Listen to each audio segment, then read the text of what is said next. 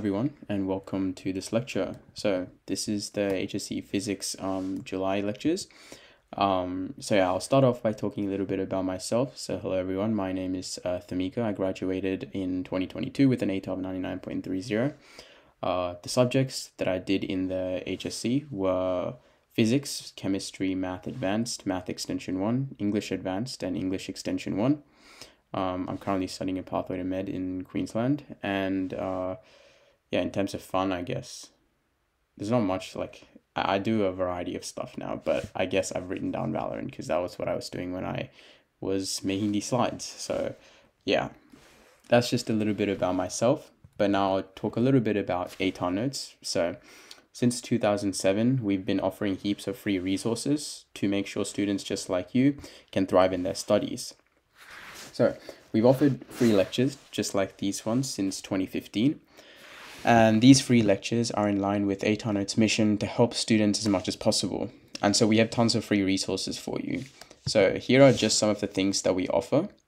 So you can find pretty much everything at atarnotes.com. And so in terms of what we offer, we have like study notes and newsletters and stuff. And if you want more info and tips on how to use these resources, you can check out the info doc under the resources section of this lecture page. So we have, we have free notes, we have free videos, free guides from past students. And if you have questions after the lecture, the best place to go is the Q&A, where current and past students just like me can answer your questions for you.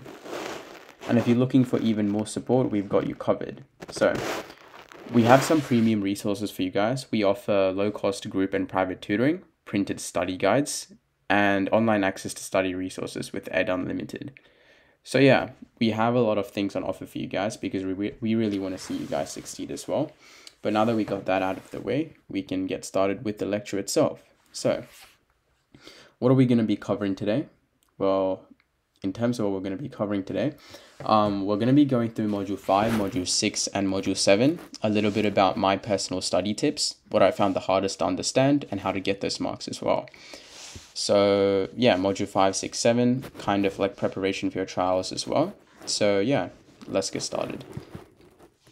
So let's start initially with projectile motion. So the inquiry question goes, how can models that are used to explain projectile motion be used to analyze and make predictions? So projectile motion then, as a definition, projectile motion is the motion of an object acted on only by a constant vertical force. So if you go back to Module 5, you'll know that within a projectile, there's only one constant force in it. And if we want to be even more specific, it's a constant vertical force because I'm talking about gravity. So gravity is all this always constant force. And yeah, if you think back to it, we know that there's no horizontal force acting on it because if we're throwing a ball, for example, that's like a projectile that will most likely undergo parabolic motion. Once the ball leaves our hand, we're no longer pushing on the ball, and so there is no horizontal force. However, we have given it a vertical velocity, and so that vertical velocity upwards will decelerate because gravity, which will be a force, will act downwards, so it will cause downwards acceleration. So yeah, that's just like kind of an intro into projectiles. But the other thing is we don't consider air resistance in HSC because that would complicate things quite a bit. So we don't consider air resistance, and gravity is always constant. So yeah, the other thing is that my first tip, I guess, would be that the formula sheet is your best friend.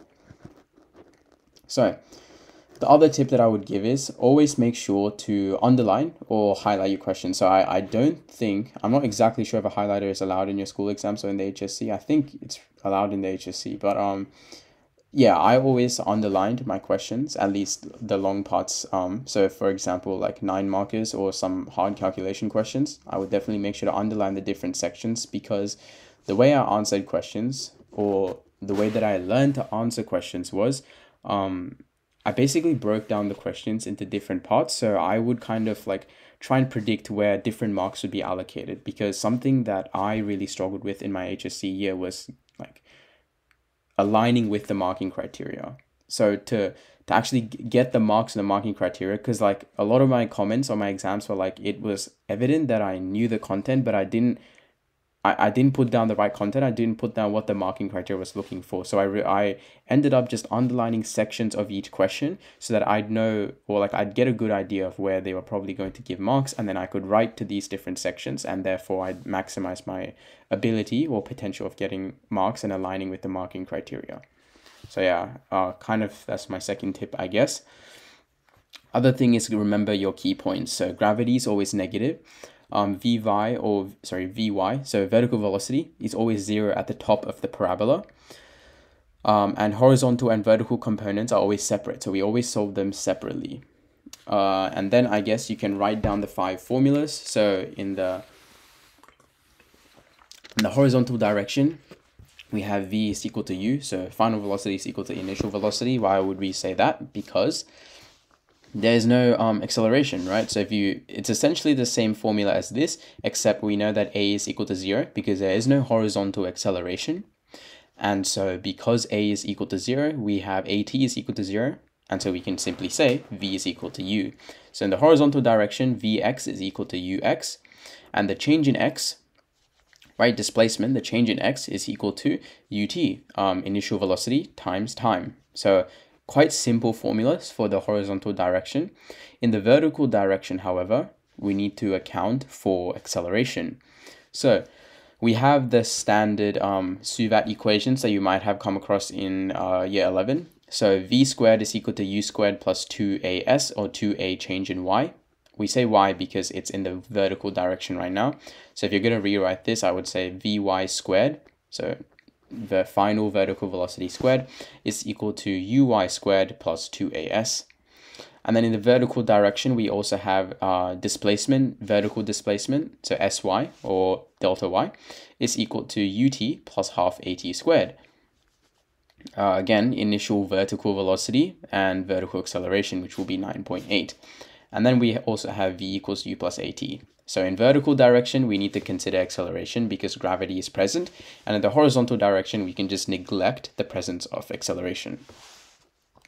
All right, so now we can go through a question. So 2012 HSC question. So this is worth 4 marks.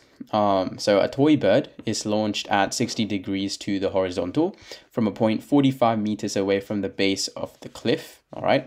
Calculate the magnitude of the required launch velocity such that the toy bird strikes the base of the wooden building at the top of the cliff 34 meters above launched height.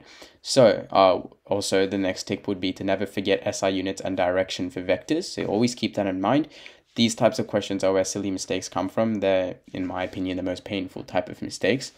But okay, so let's look at what data they've given us. So they've given us 45 meters of horizontal range, 34 meters of vertical range, and the angle is at 60 degrees. All right, so knowing that now, to solve this question, first what we do is we'll write down the formulas that we'll be using. Another good thing is, so another tip, I guess coming out of nowhere, is with these types of calculation questions, I always like to solve everything algebraically before subbing in the values. It just makes things a lot cleaner in my opinion, and also a lot easier to spot calculator errors, because if you think about it, if I sub in all my data at the beginning of the question and then I keep moving around like my data, right, to rearrange it and like add and subtract and multiply and stuff, I can make calculation errors all the way throughout that, right? And it'll be very hard to spot where I make my calculation errors.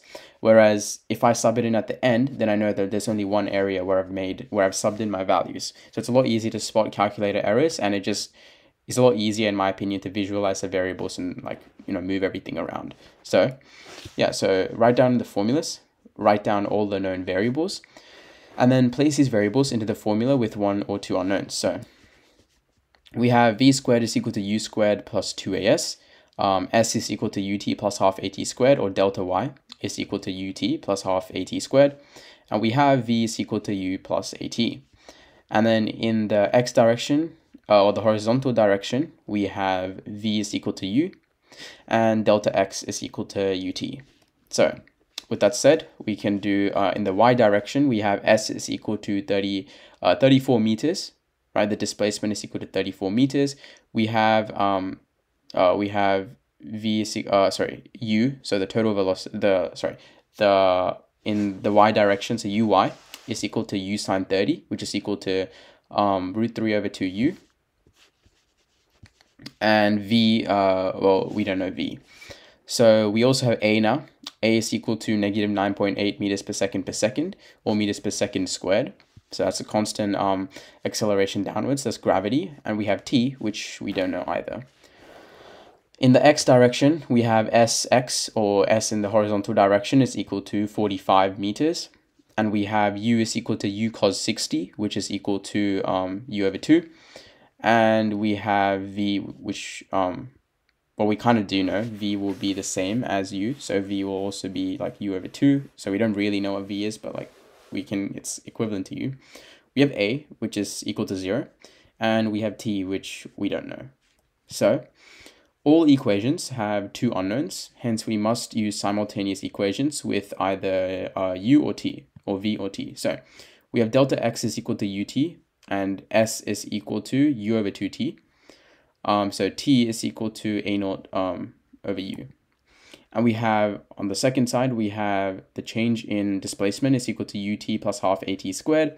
And so we have 34, so this is in the y direction. 34 is equal to root 3 over 2u plus minus 4.9t squared. This 4.9 comes from half a. So half of 9.8 is, or half of negative 9.8 is 4.9. So we have minus 4.9t squared. So if I sub 1 into 2 now, so if I sub 1 into 2 now, I will get, t will be equal to 90 over u, because s is 45. So yeah, if I sub in 1 into 2 now, what I will get is, so I will sub in t into u. So I will get 34 is equal to root 3 over 2u times 90 over 4. 90 over, times 90 over 4. 90 over u. Sorry, I keep mixing up. So 34 is equal to root 3 over 2u times 90 over u minus 4.9 times 90 over u squared.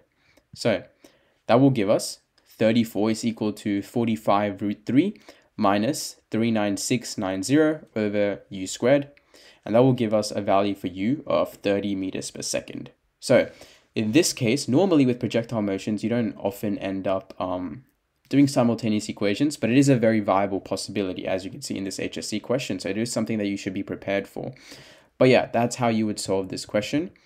Moving on. We can now look at the sources of acceleration. So acceleration in projectile motion can come from other sources as well. So questions aren't just going to be like what we had before, where it's like a toy bird or like a projectile or something is launched, because in this case, the force is acting as gravity. They can also simulate this type of scenario or emulate this type of scenario in, let's say, like perpendicular electric fields, or like uniform electric fields, like between two perpendicular charged plates, where like you can say ignore gravity and an electron is going through the plate. In this case, there will be a constant force formed by the electric field, right? So that's why you can see a visualization over here. So yeah, the acceleration that comes in these examples is not necessarily from gravity. So we could have E is equal to V over D. So then F is equal to QE and A is equal to F over M. So there are different scenarios where we could get acceleration from other sources as well. Again, here I would really recommend familiarizing yourself with the data sheet, so you know all the formulas. So E is equal to V over D. So they could give you like voltage and distance and ask you to find like the acceleration that an electron will experience, for example, and that might stump a lot of people. Well, familiarizing with yourself with the data sheet will allow you to realize that, oh wait, voltage and distance, I instantly have E, and so I can find F is equal to QE, given that they said it's an electron, so I have charge as well, and so I can find mass as well. I can find acceleration as well, because I have mass in my formula sheet, so A is equal to F over M. So yeah, just familiarizing yourself with all the info and knowing that acceleration can come from other sources as well. Now we can go through circular motion. The inquiry question in this is, why do objects move in circles? So, uniform circular motion is the motion of an object traveling in a circle at a constant speed. So in this case, the speed is constant. Velocity vectors are changing by the, therefore, by the equation A equals V squared over R, acceleration is also changing. So that's something that's very important. And the fact that acceleration is changing, it might not even be might not even be touched on in this module, but it will definitely be touched on in things like module 6 and module 8 as well. So yeah, but these are kind of the constant features of uniform circular motion. The fact that the speed is always constant, the velocity vectors are changing because, well, the direction is changing, and so hence velocity is also changing, and the fact that acceleration is also changing due to the direction changing.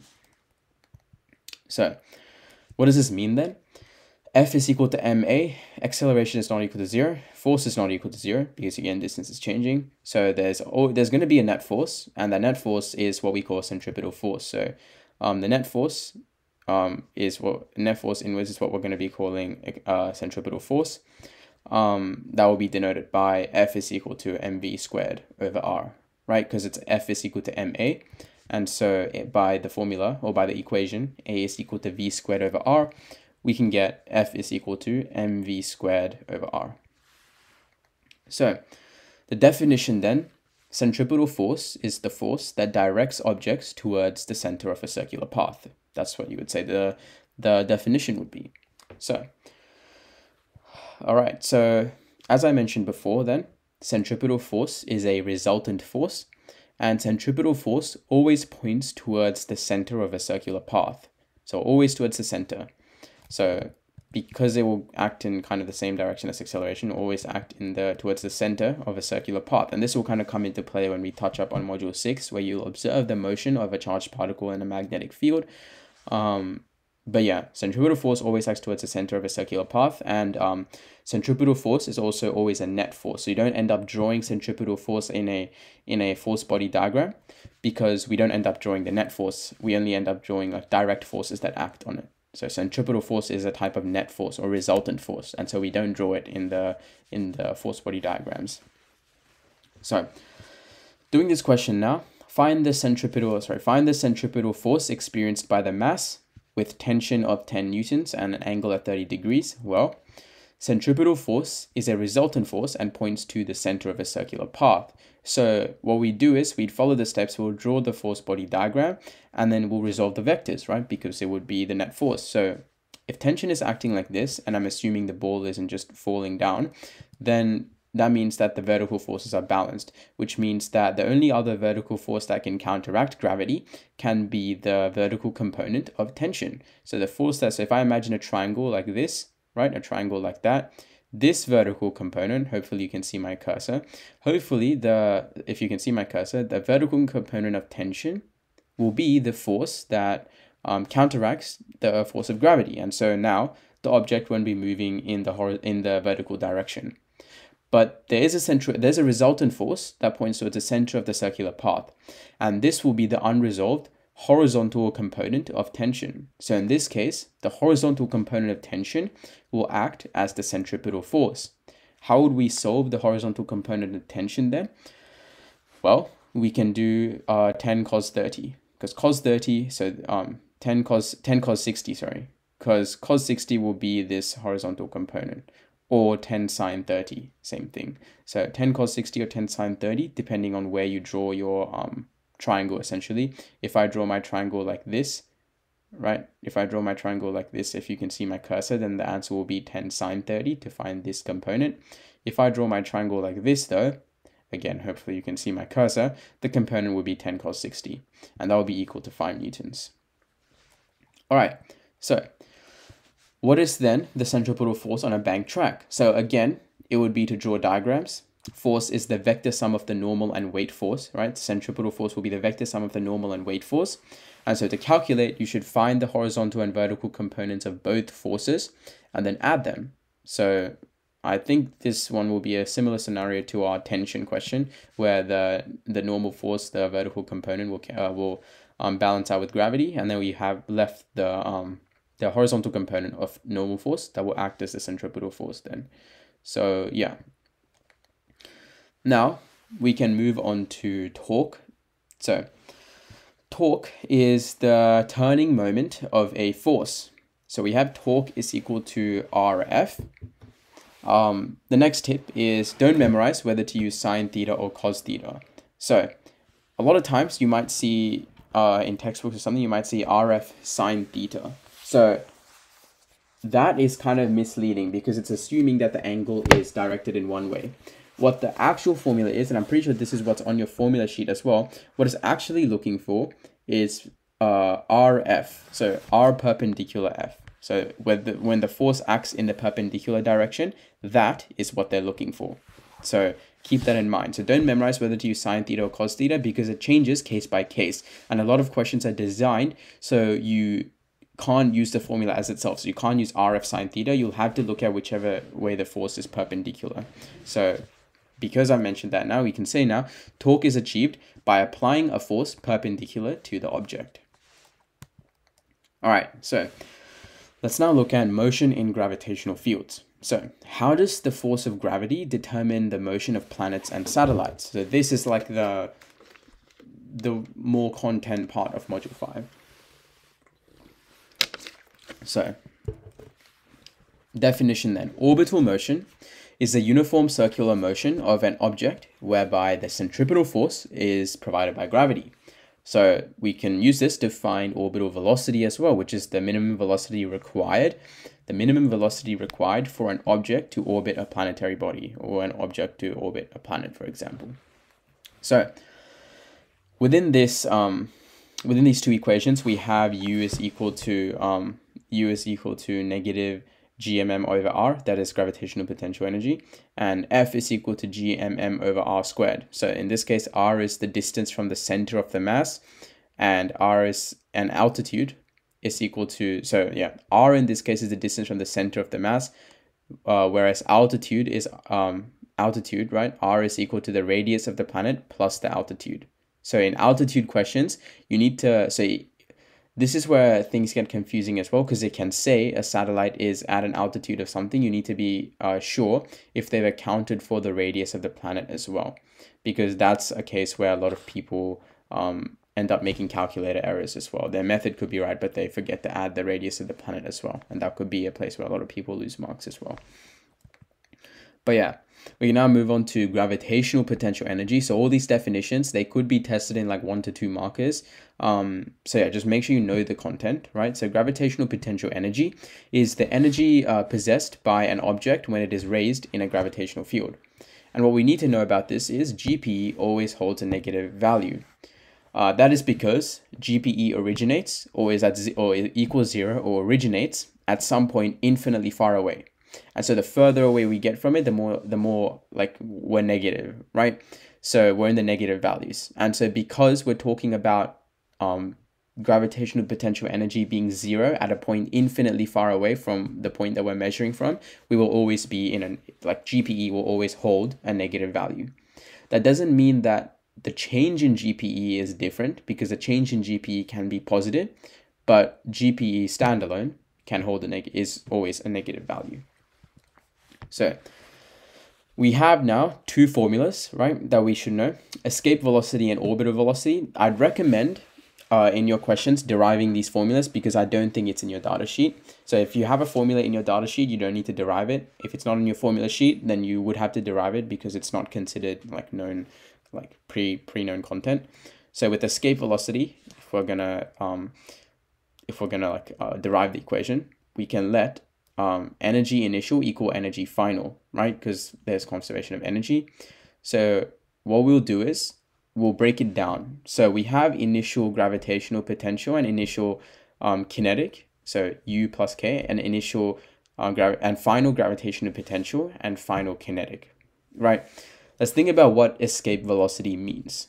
Escape velocity is the minimum velocity required for an object to escape the gravitational field of the thing that it's trapped in, right? The minimum velocity required. So at that minimum velocity, because it's minimum velocity, as it like reaches the very end of, as it's like finally escaped, right? Because it's minimum velocity, the moment it escapes the gravitational field, it will basically run out of speed, right? Because it's the minimum velocity required, so that it will use up all of its energy to basically leave the field. And because of that, we can say kinetic energy is 0, because after it leaves the field, it will stop moving, because it's a minimum energy required. So half mv squared is equal to 0. Same way, we can also say GPE is also equal to 0, because when we've escaped the gravitational potential field, that basically means we have reached that point that is infinitely far away, that point where GPE equals 0. And so we can say now our final E is equal to 0. So now we have energy initial. So we have half mv squared is equal to minus gmm over r. So we have half mv squared is equal to gmm over r. So solving that formula now, we can do v squared is equal to 2gm over r, and we will get our escape velocity value as v equals root 2gm over r. So that is our value for escape velocity. And we can also solve orbital velocity.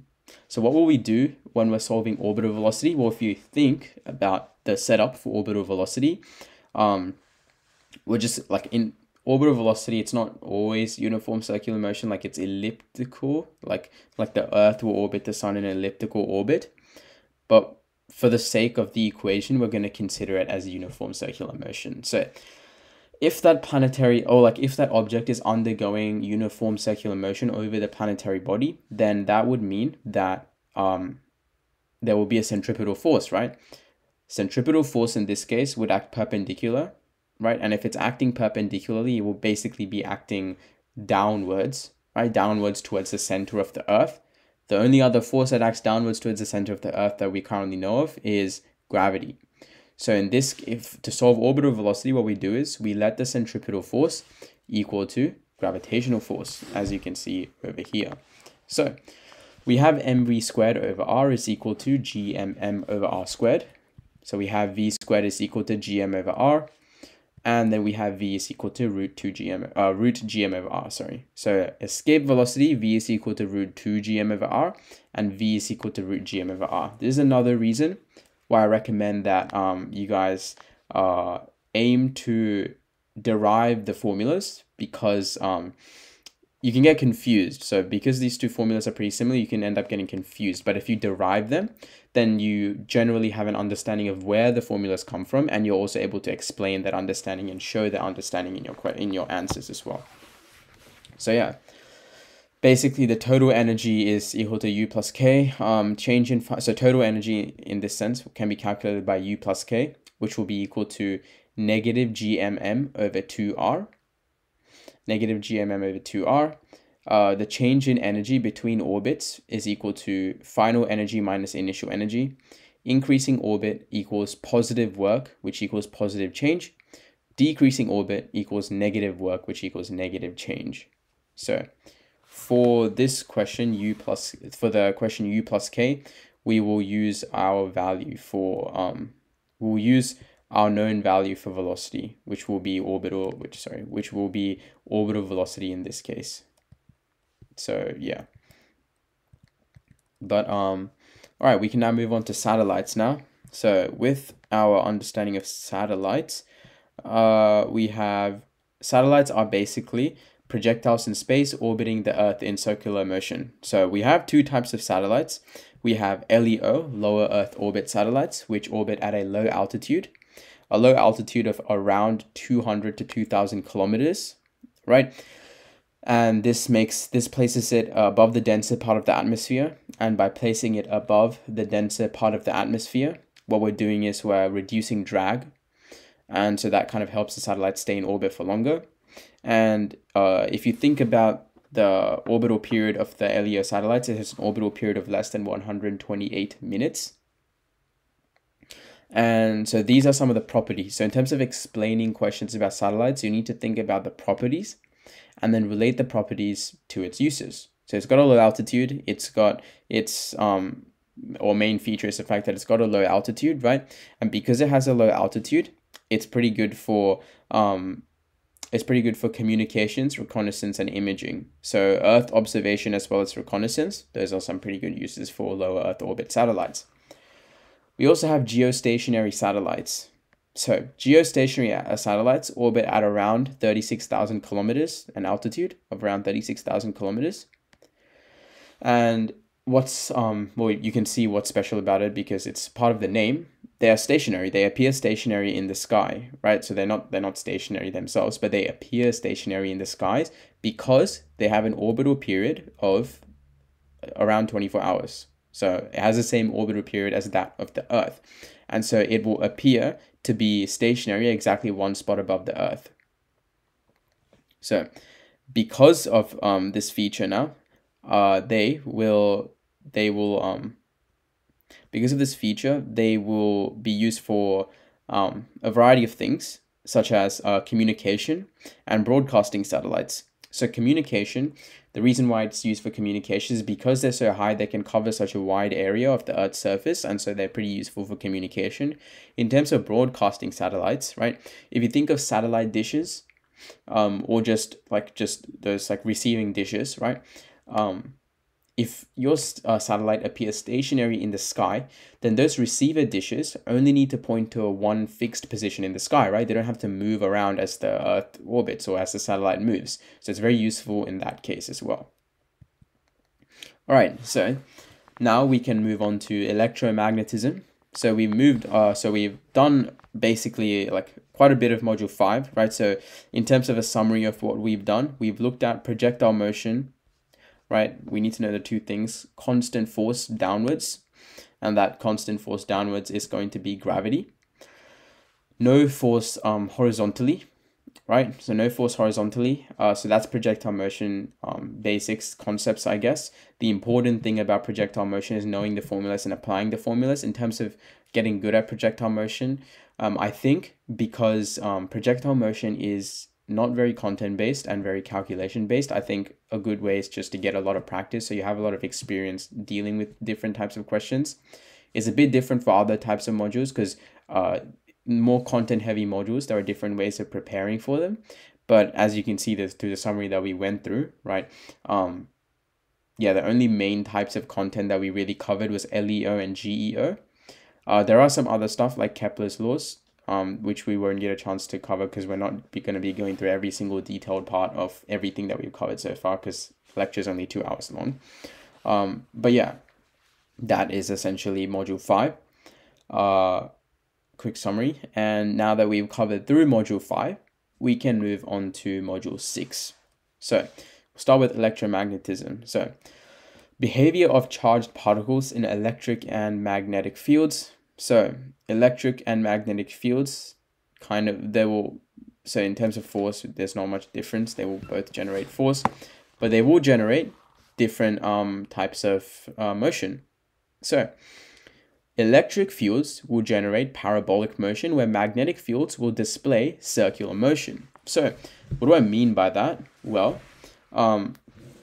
think about like an electric field, right? It will generate a force in a constant direction, right? So if an electron is traveling between a positively charged plate on the top and a negatively charged plate on the bottom, that electron will be attracted to the positively charged plate on the top. That electric field will generate a force upwards and a constant force upwards. So it will undergo parabolic motion, similar to the motion of a projectile in module 5, because we only have one constant force. In this case, it's upwards, whereas with projectile motion, it will always be downwards because of gravity. So that explains its parabolic motion.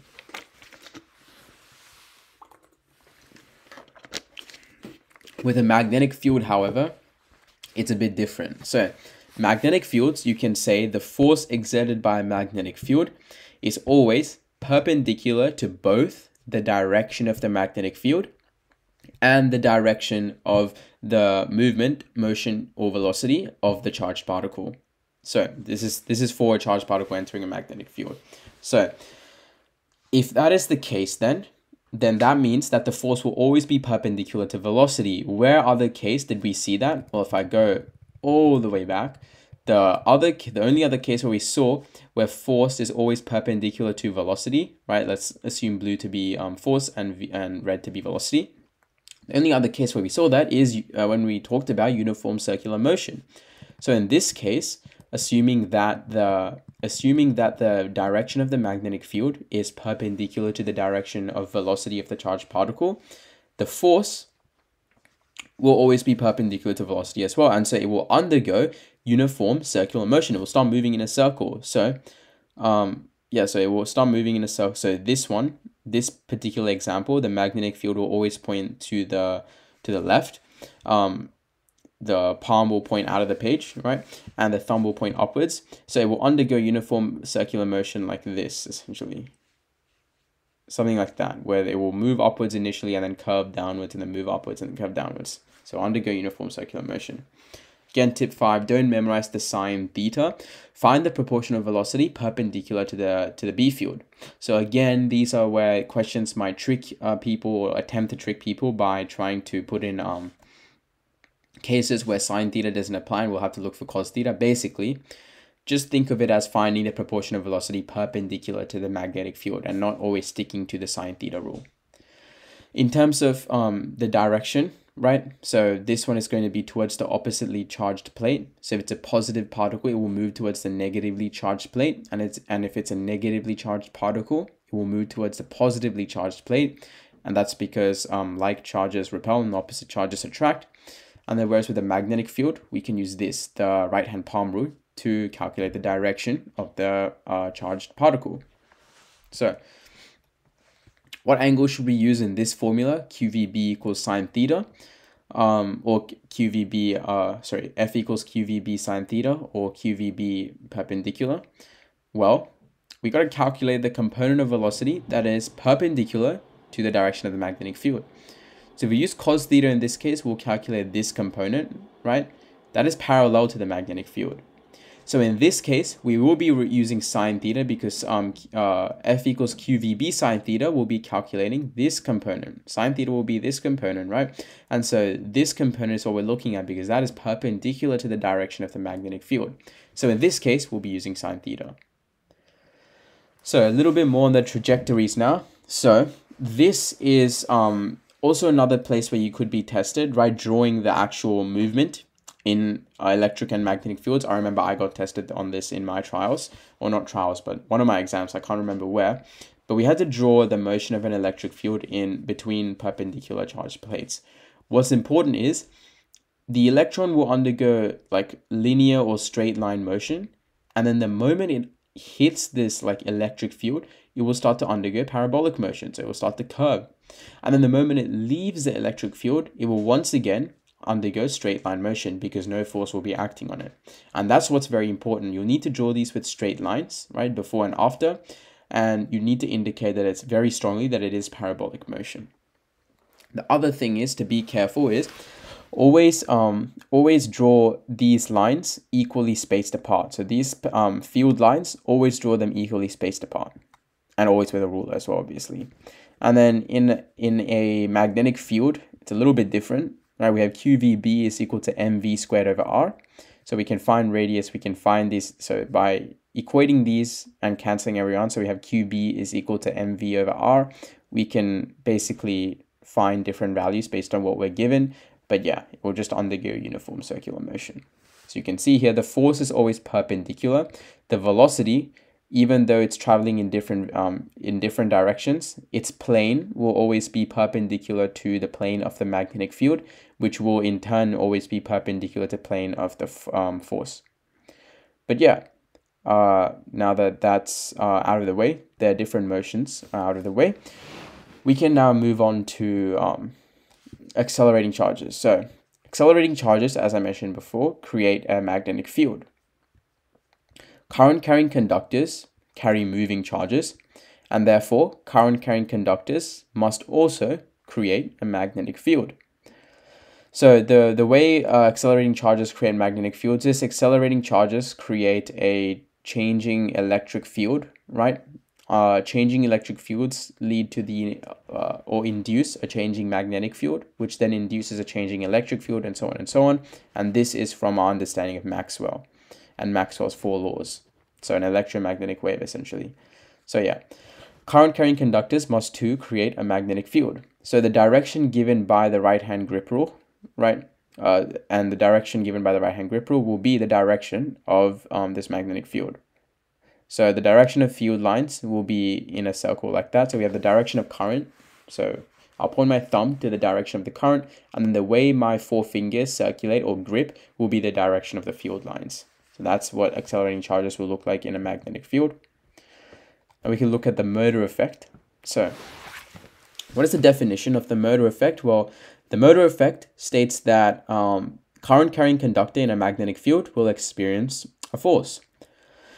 Again, we don't memorize this angle, so we have a formula F is equal to ILB or BIL, whichever way you want to say it. But it's going to be perpendicular in the perpendicular direction. So we have sine theta added onto it. But don't memorize it to be sine theta, memorize it to be the perpendicular vector, or the perpendicular force. So yeah, because it could change from cos theta to sine theta. But with that out of the way now, we can look at parallel current carrying conductors. So this is the formula for force per unit length between two parallel current carrying conductors. So that is that formula. How to answer questions now. So what I would recommend is you guys draw dots and crosses to indicate the direction of magnetic fields if it seems confusing. If it doesn't, then you don't need to. But if these types of questions do seem confusing, then I would highly recommend drawing the dots and crosses to indicate the direction of magnetic fields and that are induced on one another, right? So the magnetic field that I2 will induce on I1 and the magnetic field that I1 will induce on I2. And this will really help with you guys determining whether this will pull or deflect other wires. So if we look at I1, right, so I'll point my thumb upwards because it's going upwards, and my four fingers, right, they will go into the page. They will initially go into the page, which means that I1 will induce a magnetic field that goes into the page on I2, right? So if it's going into the page on I2, then to calculate the force, we can use right-hand palm rule, right? So we have the four fingers indicating the direction of the magnetic field that I2 is experiencing. So I2 is experiencing a magnetic field into the page from I1, right? And so my four fingers will go into the page. The current in I2 is going upwards, so my thumb will point upwards, and then my palm will point to the left. And so I have my red arrow pointing to the left. Same thing can be done from I2 to I1. So I2, my grip, so as my finger curves around, my fingers will leave the page, right? So as my finger curls around from my right hand grip rule, my fingers will leave the page. And so I2 will induce a magnetic field moving out of the page on I1. And so to solve this now, I will point my four fingers out of the page, my thumb upwards because current is going upwards in I1, and then my palm will point to the right. And so now I have a force to the right. And so a force to the left combined with the force to the right indicates that when these two current carrying conductors are moving in the same direction, they will have an attractive force. So the force attracts. We can do a similar thing if they're moving in opposite directions. So what we'll do now is we will do the same thing essentially. So I2 now, right, to calculate the force the magnetic field that it will induce on I1, I will point my thumb downwards via right hand grip rule, and my four fingers will appear to go into the page. So I now have a force going into the page induced on I1 by I2. So to calculate the force that's induced on I1, I will do my four fingers going into the page and my thumb pointing upwards, and then I can see that my palm is facing outwards. So this is right hand palm rule, so my palm is facing outwards. And so I have a force going to the left. Same way now I can look at the force or the magnetic field that I1 induces on I2, right? The magnetic field that I1 induces on I2. So I resort to right hand grip rule first. So right hand grip rule, my thumb is pointing upwards. My four fingers can be seen going into the page, right? If it's going into the page, right? It's going into the page when my fingers are to the right of I1. I2 is to the right of I1, right? So fingers going into the page, that means a magnetic field going into the page is induced on I2. So then to calculate the force and the direction of the force, I will point my four fingers into the page, my thumb downwards because current is flowing downwards, and I can see that my palm is facing to my right. So I have a force going to the right. So I have a force going to the left and a force going to the right. And you can see over here that this kind of indicates that when my current carrying conductors are going in opposite directions, we have a repelling force. So that's what this kind of proves. And this is how you would prove it.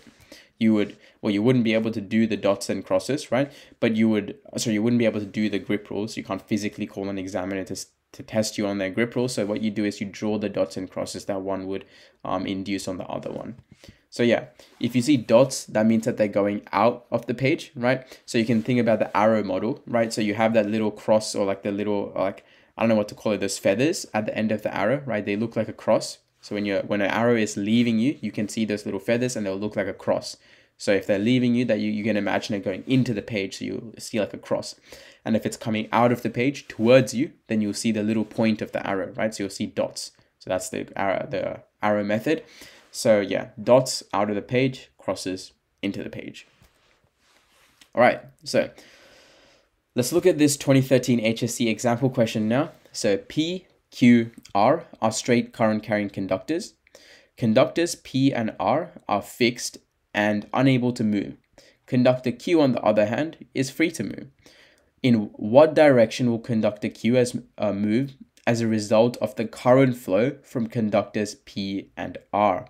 So if you think about this, right, we thought, or like, you know, we formulated earlier, or we found earlier, that when they're in opposite directions, right, when so comparing Q and R now, when the current will travel in opposite directions, there will be a repelling force. So R will induce a force to the left on Q. That's the only way it can be repelled from R, right? And we also found that if current carrying conductors travel in the same direction, so P and Q now, they will induce, or they will result in the induction of an attractive force, right? So P wants Q to come towards it, and R wants Q to go away for it. So this kind of indicates to us that Q, the direction, will be to the left, and both of them will generate a force in the same direction, right? So how we solve this question? Well, first we'll draw the dots and crosses, and we'll calculate the direction the given conductor will move in. So drawing the dots and crosses now, we can see that R, right? R, if I do my right hand grip rule, it will produce 4 fingers will go into the page, and we have green crosses going into the page. Green crosses going into the page. Whereas with P, we will have P again, it will go into the page. So we'll have pink crosses as well. So we have green crosses representative R, and pink crosses representative of P. And so P and R will both result in magnetic fields going into the page. So we have we have crosses in both cases.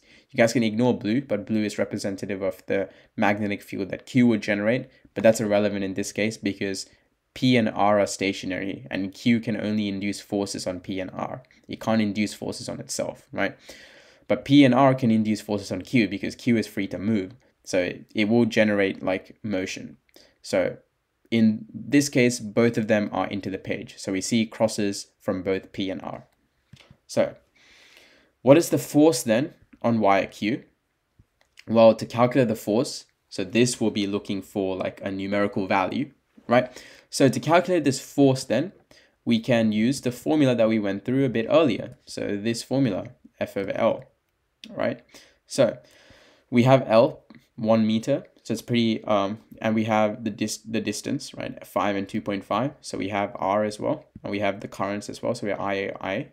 This is a constant. This constant is given to you on your data sheet, mu naught. So yeah, knowing everything, we can now plug everything in now. So current flow in the same direction equals attract, in the opposite direction equals repel. So F over L is equal to mu naught over 2 pi times I1, I2 over R. This constant is equal to 2 times 10 to the power of -7. It doesn't change because it's a constant. So now we can go ahead and calculate the force between PQ. PQ, we have 2 times 10 to the power of -7 times 6 times 2 times 1. This 1 comes from L, which is just 1 meter.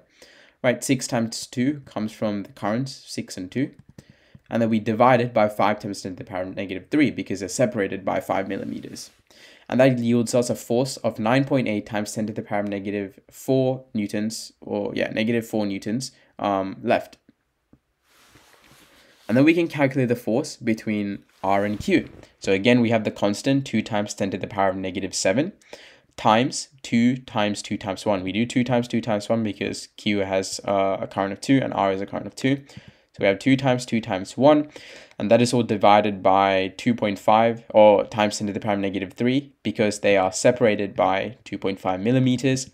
And that yields us a force of 3.2 times 10 to the power negative 4 newtons left. So because they're both left in this case, we can just add them together and we'll get a total force in Q of 8 times 10 to the negative 4 newtons left or towards P, whichever way you want to say it, but they will both indicate the same direction. So yeah, that's how you would solve those types of questions. Knowing that, now we can move on to electromagnetic induction. So electromagnetic induction is when a conductor exposed to a change in flux induces an EMF, right?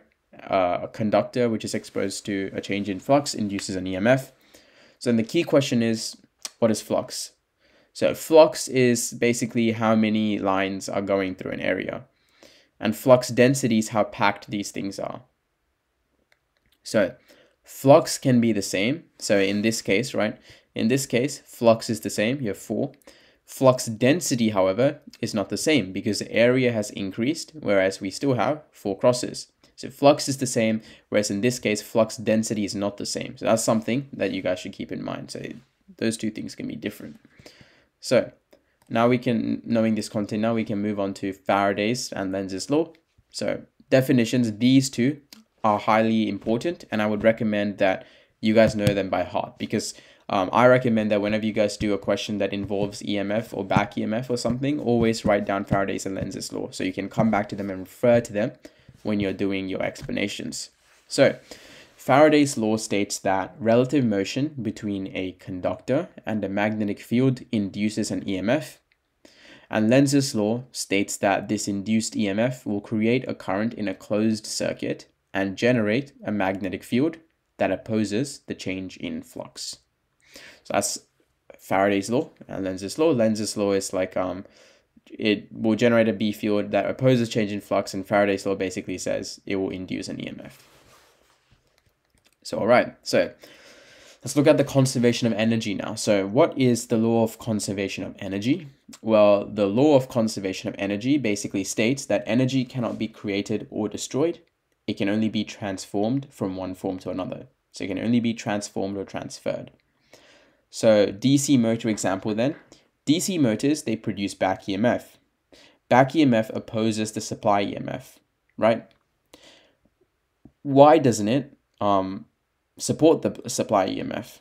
Well, if it did end up supporting the supply EMF, then that would mean that we'd have more current, more torque, and so the rotor would spin faster, and then the coil will experiences a greater change in flux, and so we'll have more induced current, more torque, more, and they will just keep repeating, and then we'll end up just getting infinite energy. Like, if it did support the change, right, all I'd have to do is just like, to power this like nuclear plant motor, I just have to plug in like one AA battery, and eventually the motor will start spinning and supplying its own like EMF, right?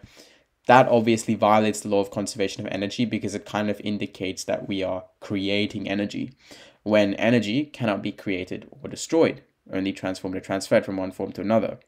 So back EMF is like an opposing force to supply EMF, always opposes. So let's go through a recap of solenoids now. So fingers point in the direction of the current, the thumb point in the direction of the North Pole. So if your solenoid is in this case, right, if your solenoid is pointing upwards, your fingers will point upwards, like they will curve along with the direction of the solenoid, and then whichever direction your thumb points in will be north. So yeah, little recap of solenoids. We can move on to the definition of eddy currents now. So eddy currents, what are they? Well, eddy currents are circular induced currents set up when bulk pieces of metal experience a change in flux. How would you determine the direction of these eddy currents? Well, these eddy currents will act to oppose the initial change in flux following Lenz's law. So if you look at this example, right, I have a North Pole, and let's say I have a sheet of metal, right? So let's explain its motion is moving this way. So let's say it's moving right, right? Right, so if it's moving right, that means that, so we have magnetic fields going downwards, right? If it's moving right, that means that this part of the metal, right, this like small section of this metal, right, is experiencing a change in magnetic flux. What does that change? That changes that it's going to go from experiencing a magnetic field to not experiencing a magnetic field, right? So it's the field lines going into the page are decreasing, right? So what it wants to do is it wants to supplement this. It wants to oppose this feature, right? It wants to oppose this change, resist this change by basically supplementing it by providing its own magnetic field lines downwards. And that will kind of resist the change and make it harder for us to pull the sheet out. How will it do that? Well, it can generate a current circulating in this direction, right? And that will generate a magnetic field line slash magnetic field basically going downwards, right? Via the grip rule, generate a magnetic field going downwards, right? So it kind of supplements that force. Sorry, it supplements the change in magnetic flux, right? It opposes the change in magnetic flux. It opposes the change that it's experiencing, right? With the changes, it's lowering in the amount of magnetic field lines cutting through it. So then to oppose that change, it will kind of induce its own magnetic field in that same direction, right? And then let's look at the other side. So the other side is going from having no magnetic field to then all of a sudden being dragged into a magnetic field. So then this other side will try to oppose its change in the opposite, like in an opposite way. So it will try to minimize the impact that this magnetic field lines will have on it by generating or inducing a magnetic field that goes in the opposite direction to counteract the magnetic field from this North Pole, right? Because it initially didn't have any magnetic fields. And so it doesn't want to change. It wants to oppose the change. And so in this case, it will generate an eddy current going in the opposite direction to generate a magnetic field upwards. So the basis of everything is it will always try to oppose the change. So in this side, it doesn't want to leave the magnetic field because it was initially in the magnetic field.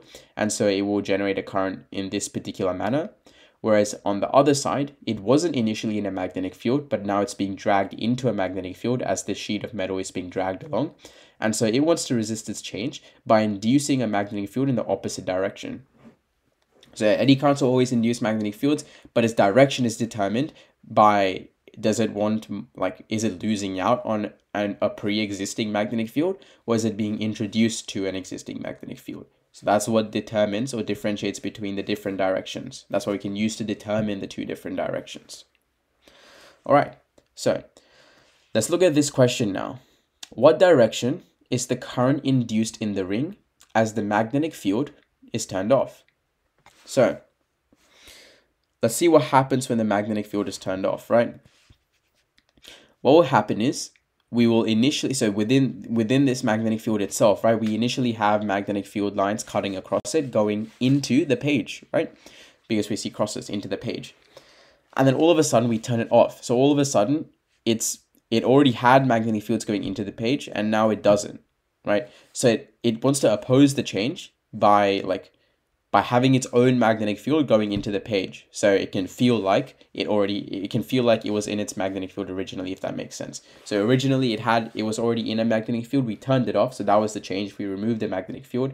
It's going to try opposing that change by inducing a similar magnetic field in the same direction. So this one will try and induce a magnetic field in the same direction by going into the page, right? So it will induce a magnetic field going into the page. To generate that, I will point my thumb into the page and I will see in which direction my fingers turn. My fingers turn clockwise, and so I will induce a current in the clockwise direction. And this will induce a magnetic field going into the page, which will be the way of opposing the change that it's experiencing, if that makes sense. So that is that particular example right there. We can now move on to electromagnetic braking, which is an application of our understanding of electromagnetic braking, which is an application of our understanding of eddy currents. So this is kind of what it will look like in a car or a train or wherever electromagnetic braking is used, right? So, so we have an electromagnet that can be turned on or turned off. And when we want to brake, we'll turn the electromagnet on and we will kind of induce this magnetic field on it. This will generate eddy currents, right? And so those eddy currents will try and oppose the change in magnetic flux. And what ends up happening is it'll end up generating a force that will oppose the change in motion that we're doing. So because the magnetic field will oppose the change that we're doing, the force generated will also oppose what we're doing. So if we're trying to turn it this way, it will kind of slow it down because the force generated will be resistive. So they will turn in different directions, right? Because so in this direction, right? If we're looking on the side facing towards us, right? Let's assume the magnetic field is coming out of the page, right? If we're turning the wheel anti-clockwise, then this side, like this side of the wheel, right, will be leaving the magnetic field. It doesn't want to leave the magnetic field, right? So it wants to oppose this change by inducing its own magnetic field in the same direction. So it will induce a magnetic field, right? It will induce an eddy current going anti-clockwise. That will induce a magnetic field going out of the page. So the eddy currents on this side of the wheel, on the left-hand side of the wheel, will be turning anti-clockwise. If we look at the right-hand side of the wheel now, this part of the wheel now is being, as it's turning, right, it's being introduced into the magnetic field. That's also a change. It doesn't want to be introduced into a magnetic field because that will change magnetic flux, right? It doesn't want to change. It wants to oppose the change. So to oppose the change, it will try to generate a magnetic field in the opposite direction to kind of counteract it or to balance it out, right? So it will now turn clockwise, right? It will turn clockwise to generate a magnetic field into the page, right? Because it's being introduced into a magnetic field coming out of the page. So it will generate a magnetic field going into the page in the opposite direction, sorry. And so eddy currents on the right-hand side of the wheel will turn clockwise, whereas eddy currents on the left-hand side of the wheel will turn anti-clockwise. So yeah, that is eddy currents. All right, so now, so how it works basically is we have a change in EMF, and then it results in an induced back EMF, and then the speed decreases because there's a force applied. In terms of electromagnetic braking itself, there are a couple advantages to normal braking. Electromagnetic braking can also be called regenerative braking as well, because we can use this induced back EMF to kind of charge the battery in the car, if that makes sense as well. So, or we can use the eddy currents to charge the battery. So, let's think about the way advantages and disadvantages of electromagnetic braking. So if you look at this picture, right, as you can see, the electromagnet isn't touching the wheel isn't touching the electromagnet. It's just basically the wheel by itself, right? So electromagnetic braking doesn't require any parts in contact, right? It doesn't require any parts in contact. The electromagnet can be stationary, the wheel can be the only thing moving. And that is an advantage because you won't damage things based on them being in contact and rubbing against each other and becoming loose and stuff. You won't have that. But then a disadvantage is, and another advantage is in terms of sound, I guess. You won't like with trains braking and stuff, you'll hear a lot of sound and stuff, but of the moving parts, right? In this case, you won't. But a disadvantage at the same time is you'll generate a lot of heat, right? Eddy currents cause energy loss due to heat, right? And so there will be a lot of heat produced depending on the scenario. So if it's trains, right, they're very heavy and there's lots of brakes on it, it will generate a lot of heat. And that could themselves wear down the materials. So there's an advantage, and it's also a disadvantage compared to normal braking that we have. All right. Now let's look at transformers. So, what is a transformer?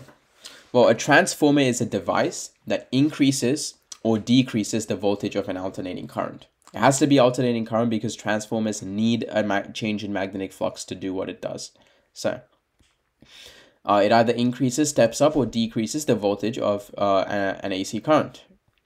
So we have a first coil and we have a second coil, and there's basically magnetic induction is what occurs. So we induce a voltage in the second coil from the first coil. And this can be better done through a core, but in this case, this transformer doesn't have a core. So there are a couple of things that affect the efficiency of a transformer. A couple of things. So first of all, we have eddy currents. And as I mentioned before, right, eddy currents cause energy loss due to heat. And so these transformers could have very low efficiency due to energy loss due to heat. Energy loss due to heat. We also have flux leakage. Yeah, so flux leakage is where like the magnetic flux isn't fully transferred from the primary coil into the secondary coil. Yeah, that also leads to changes in efficiency because we're not fully transforming, or we're not fully transforming the energy from the primary coil into the secondary coil. Some of it's lost, right? So that also affects efficiency. In terms of what we can do to improve these types of efficiencies, well, with eddy currents, what we can do is we can laminate the core. Laminating the core with so this is an example of eddy currents by themselves in a non-laminated core, and this is an example of a laminated core. As you can see, the size of eddy currents are a lot smaller, and so because of that, the heat loss or the energy loss due to heat that they will cause is a lot less. So laminating the core is a good way of mitigating this issue. In terms of flux leakage, couple things that you can do, right? Obviously, if I had a core, there will be a lot less flux leakage. As you can see, the lines are a lot more aligned, right? The magnetic flux, as opposed to without a core. So obviously, the first thing that I would do is have a core, right? Have a core, and also make sure that this core is made out of ferrite. Right, ferrites are things that are electrically non-conductive but magnetically inductive, which means that they'll minimize the formation of eddy currents. Right, minimize the formation of eddy currents because they're not very electrically conductive, but they will be very magnetically conductive, and so you have very little flux leakage because they'll be very conductive to magnets essentially. So yeah, that's that. So yeah, note that the equation Vp Vi equals Vs Vi assumes perfect efficiency, right? If you don't have perfect efficiency, then Vp Vi will be equal to, like, say you have 90% efficiency, then Vp Vi, right, the power in the primary coil will be equal to the 0.9 times the power in the secondary coil if you have 90% efficiency. So Vp Vi or Vp Ip is equal to 0.9 Vs. All right, so let's look at now an AC induction motor. So this is also like a complex area of module 6, I could say. So an AC induction motor consists of a squirrel cage rotor, 3 sets of stator magnets at 120 degrees from one another, and an axle. So this is kind of what it looks like, right? First phase, second phase, third phase. Yeah, they have 3 phases. If you look at in the factories and stuff, they often target 3, or they often intake 3 phases. Households and general stuff like that, we only intake 1 phase. But yeah, AC induction motor, right? How it works is the 3-phase AC current creates a rotating magnetic field. So we induce a magnetic field here, then here, then here. So it kind of induces or creates a rotating magnetic field, right?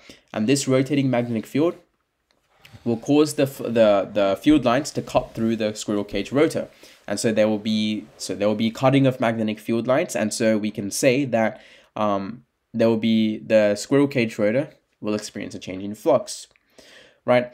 So to minimize this change in flux, it will try and rotate in the same direction as the rotating magnetic field to basically try to minimize the cutting of magnetic field lines, as it says.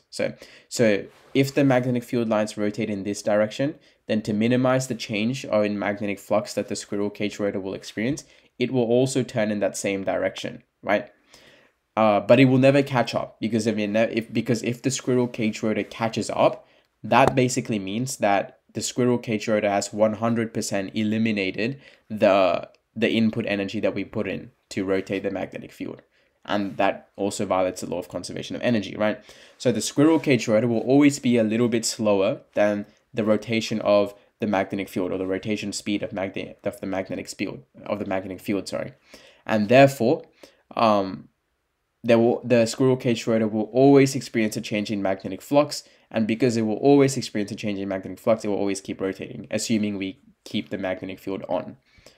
And so the difference between the rotational velocity of the magnetic field, and the rotational velocity of the squirrel cage rotor is referred to as slip speed. So that might be some, if you see that word in one of your exams, that is what it means, slip speed. All right, so let's look at applications of the motor effect now. So, well, applications of the motor effect are very evident in motors, right?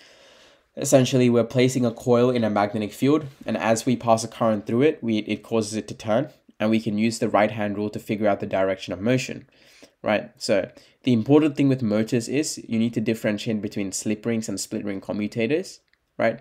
So AC uses slip rings because AC current is already alternating, so we only need these slip rings to ensure that the coil is always connected to the circuit.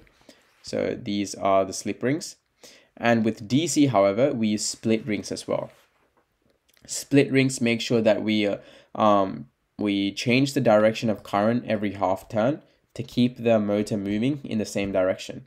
So we can say, to preserve unidirectional torque, split ring commutators change the direction of the current in the coil every half turn to preserve unidirectional torque, which means torque in one direction or one direction of rotation. So yeah, and these are the split ring commutators in a DC motor. Always remember, DC motor split ring commutator, AC motor slip rings, because slip rings don't alternate the direction of current because AC current is already alternating. So yeah. We also have now generators, which kind of do the opposite of motors, right? Motors, we input energy to cause it to turn. Generators, we turn it to generate energy. So yeah, it's basically like a reversed motor. So same kind of setup, except we supply an external force to turn the coil, and that will generate an induced EMF, an induced current. And that induced current is what we're harnessing to generate energy, basically. And examples of these include wind turbine blades, and also like steam powered like factory blades and stuff as well. All right, so that then takes us to the end of module 6. So we've looked at electromagnetism, we've looked at motors, transformers, torque, yeah, like I think that's basically it that we need to cover in module 6. So yeah, general overview of module 6, kind of the stuff that you might need to know in terms of like general points that you might need to know or touch up on for module 6. We can now move on to module 7. So disclaimer is module 7 is very content heavy. So compared to module 6 at least, we'll get to module 8 later on, right? Or you find out later on in the year that module 8 is way more content heavy than all of the modules. But so far, module 7 out of everything that we've encountered will be the most content heavy. So going through module 7 then, we'll first look at the historical methods for calculating the speed of light. So we have Galileo first of all. So what did Galileo do? He basically he just took like him and some other dude. Let's say person A and person B, right? Person A climbed up to mountain A, and person B climbed up to mountain B. That was approximately, I don't know, like 1 to 2 to 3 kilometers away from mountain A, right? So person A now had a timer and a lamp. Person B had a timer and a lamp as well. Person B only had a lamp. Sorry. So what person A did was person A turned on his lamp and timer at the same time, right? And he waited until the light ray traveled all the way to person B on top of mountain B. And then once person B saw the light turn on, he himself would also turn on his lamp. And so then person A could also see the light turn on. So once person A saw person B's lamp turn on, that means that light would have traveled from his lamp all the way to person B, and then light would have traveled from person B's lamp all the way to person A.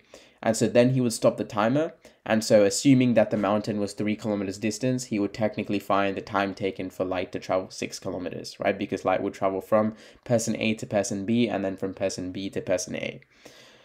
There's one issue with that, or two issues with that though. First of all, if you look at the speed of light, right, the speed of light is massive, or not massive, it's a very, very large value. And so the time, in fact, it can travel around the Earth 7 times in 1 second. And so the time it would take to travel 6 kilometers in this case will be very, very little.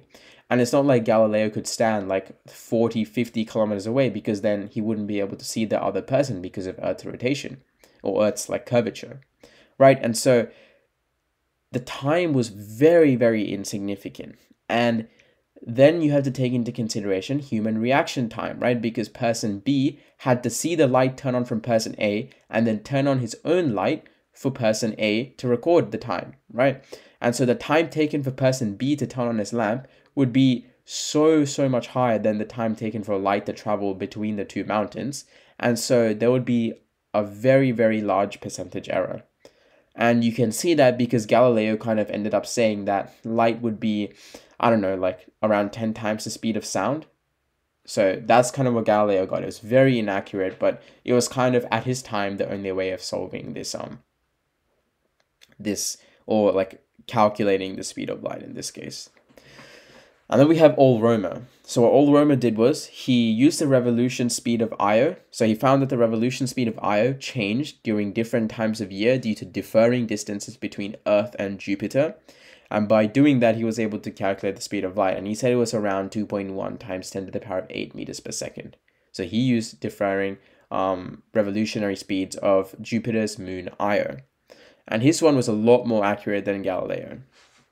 And then we have James Bradley. So James Bradley, he observed stellar aberration, which is basically the changing positions of stars in the sky. Using this, he was able to get pretty close.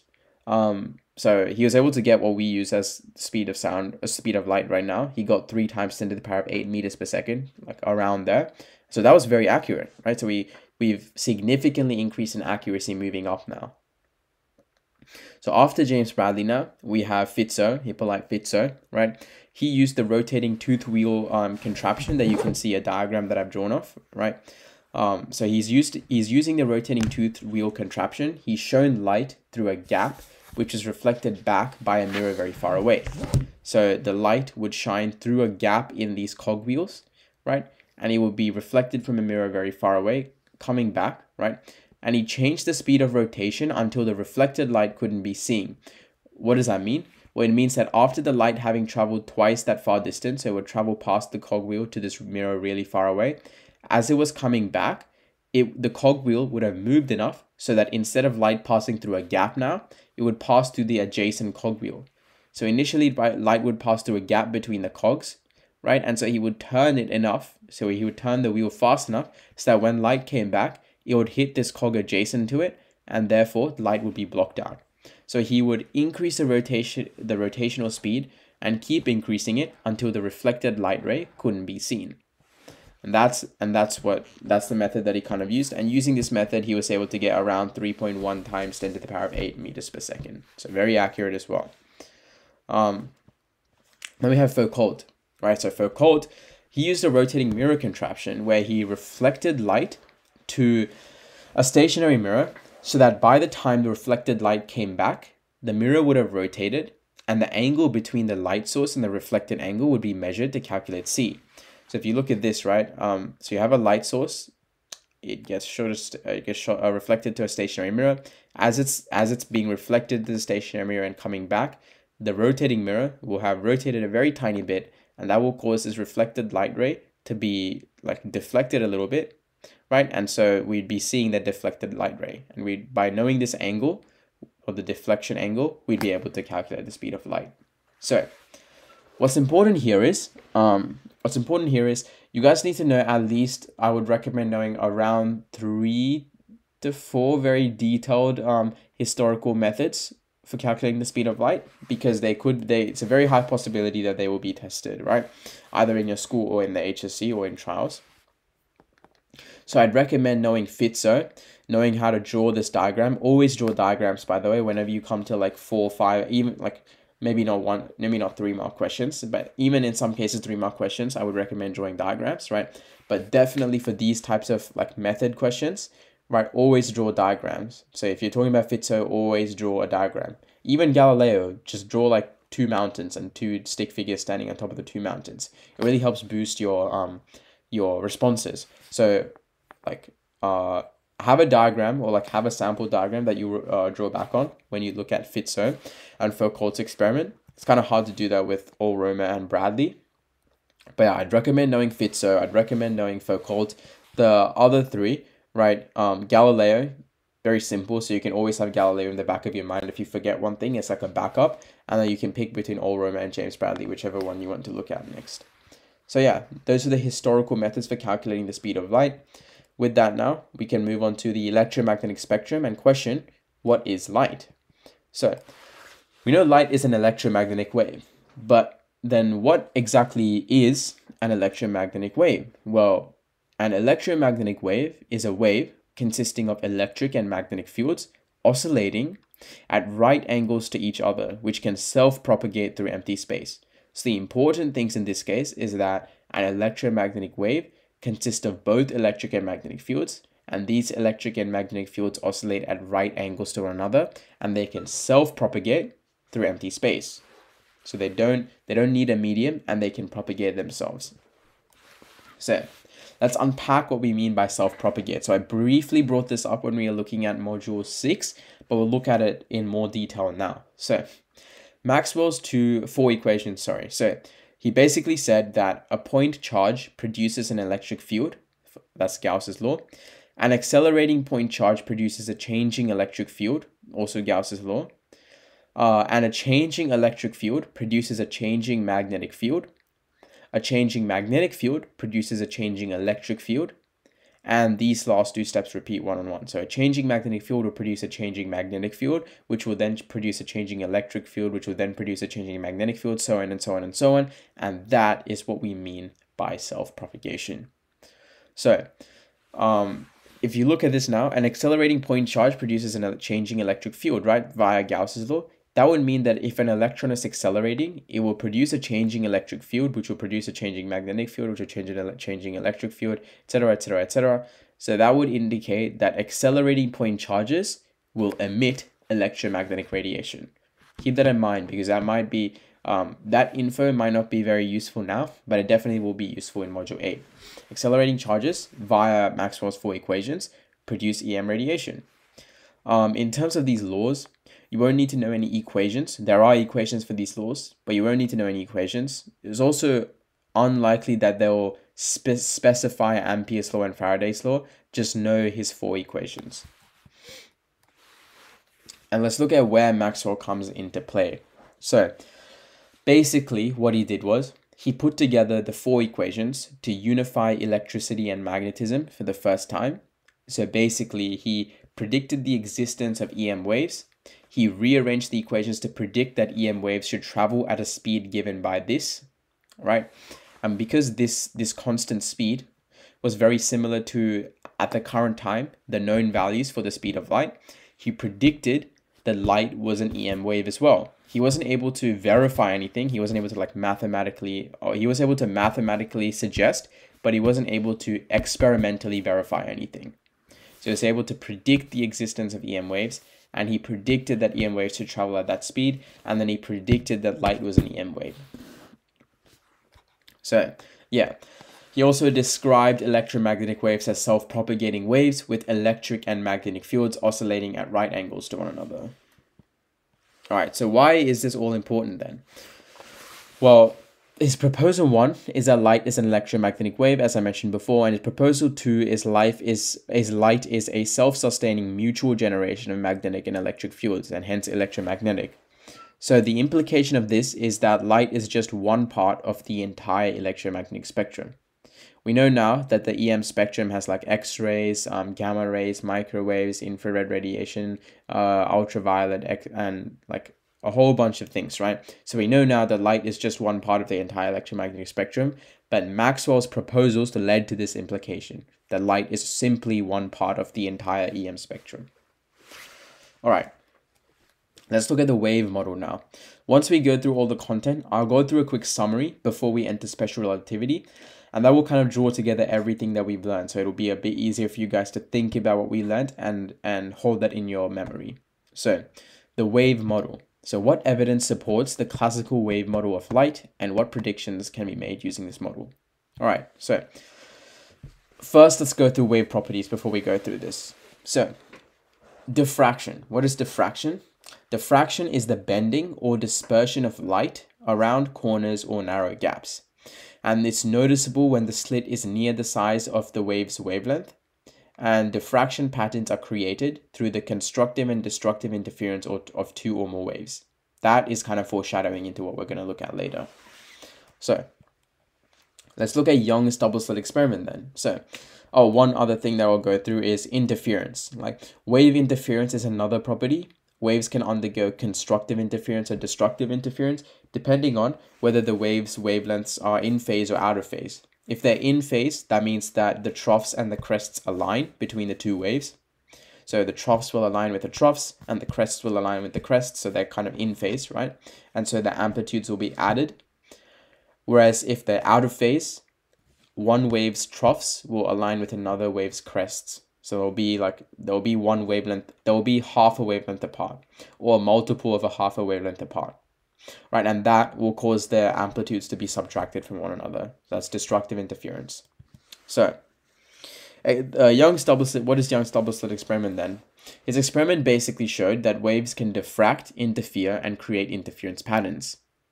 To determine where the interference bright and spots and dark spots are, bright spots can be given by d sine theta is equal to m lambda, where d is equal to the width of the slits, m is equal to any integer value, and lambda is equal to the wavelength of the wave.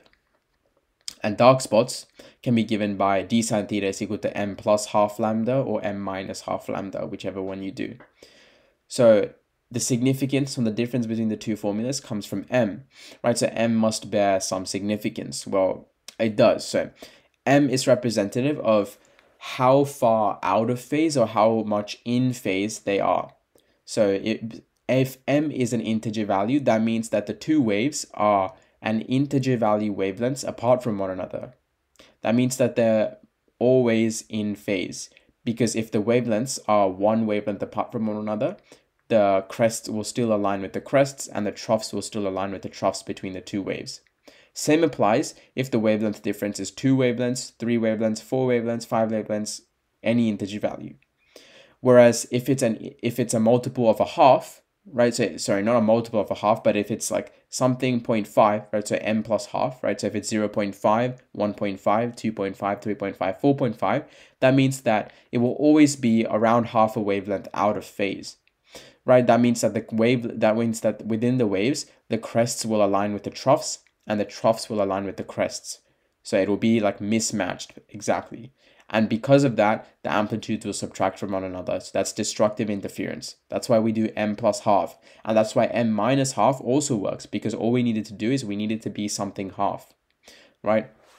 So we have this 0 point, that's called the central maxima, the brightest bright spot, because that's equidistant from these two slits. And so the waves originating from these two slits will travel the same distance to get to this central point. If they travel the same distance, they will be in phase.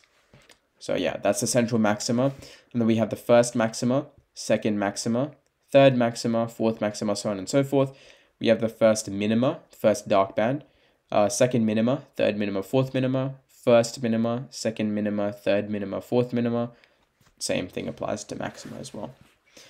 All right, so the interference pattern on the screen is caused by the different distances traveled by the light to each point on the screen. So if it's the same distance traveled, then the waves still are in phase. And therefore, if they're in phase, they will undergo constructive interference. And so we'll see a bright spot on the screen because we're basically adding the amplitudes. The waves can also travel an extra 1 lambda wavelengths, right? So if wave 2 now travels an extra 1 lambda wavelength to get to that position compared to wave 1, they're still considered in phase. So we'll still undergo constructive interference and we'll still see a bright spot on the screen. That's why we say an integer multiple of wavelength. So we can still see a bright spot on the screen. However, if wave 2 travels half a wavelength extra, right? Or if one of the wavelengths travel half a wavelength extra, then the waves are considered out of phase. You can see here how the troughs align with the crests, right? They're out of phase, and so we'll undergo destructive interference. That's why it doesn't matter if they're 2.5 wavelengths out of phase or 155.5 wavelengths out of phase, as long as it's not an integer value, as long as it's like a non-integer multiple of a half, the waves will be out of phase. And so destructive interference will occur, and because of destructive interference, the amplitudes will subtract from one another. And so we'll see a dark spot on the screen, if that makes sense. So that is diffraction interference. So that's Young's double slit experiment. Let's look at polarization now. So light can be polarized and unpolarized. In its unpolarized form, EM waves can have their electric and magnetic field oscillate in any direction. As you can see in unpolarized light, they can oscillate in any direction, right? Any field or any plane it can oscillate in. Polarized light, however, is when the direction of oscillation is restricted to a single direction. So it's when the oscillation is restricted to a single direction. So to convert from unpolarized to polarized light, I is equal to 0.5 IO. So if I'm calculating the intensity of so let's say unpolarized light of intensity 10 is passed through a polarizing filter. What is the intensity of light coming out of the polarizing filter? Well, the intensity of light going into the polarizing filter is 10. The intensity of the polarized light going out of the filter will be 5, because it will be half of the original value. This is not the same if the light is already polarized. If the light is already polarized, then the direction of oscillation is already restricted, right? And so, like, since the direction of restriction will already be restricted, there will only be very little components of that direction that will be able to pass through the slit or the polarizing filter, right? So in this case, I is equal to I naught cos squared theta. So if the difference in direction between the polarized light ray and the filter is, let's say, 30 degrees, then the intensity of the already polarized light passing through the filter will be I is equal to I naught cos squared 30. So that's how we would employ that formula. So let's go through a question now. Worth 3 marks. Unpolarized light enters a vertically aligned polarization filter. Then it passes through a horizontally aligned filter. So it's polarized twice. Right, that's the important thing. So tip 7, don't jump to conclusions. Always read the question properly. So it's polarized twice. Once it's unpolarized light, then the polarized light gets polarized again. What fraction of the original intensity of light passes through the horizontal filter? What fraction of the original intensity of light passes through the horizontal filter? So then part B asks, another filter aligned 60 degrees to the vertical is placed between the vertical and horizontal filters. Calculate the fraction of light's original intensity that now passes through the horizontal filter. So we'll do part A first. So part A, I is equal to 0.5 times I naught, right? That's because we initially have unpolarized light, so we have half. And then I is equal to I naught cos squared 90 because so after it's passing through the vertically aligned polarizing filter, the direction of polarization will be vertical. And then it will pass through a horizontally aligned filter. So then it will be 90 degrees, right? If you think about it, no component, like the horizontal filter, is perpendicular to the vertical filter. And so no component in the direction of oscillation of light is horizontal in a vertically aligned polarizing filter, right? Because it will be fully perpendicular, 90 degrees, right? And this is represented, or this is indicated in the formula as well. So we have 0.5 times I naught, so we're half. And then we have the secondary formula, half times cos squared 90, because we're multiplying this half along with it to find the final fraction. The final fraction will be 0. So no intensity of light will pass through the horizontal filter. Reason being is no component of that light, of the polarized light, will oscillate in the direction of the horizontal filter. So now we have an additional question. So if another filter is now put between the horizontal and vertical filter, so now we have 3 filters, right? So one is the vertical, then the 60 degrees, then the horizontal. Now they want us to calculate the fraction of the light's original intensity that passed through the horizontal filter.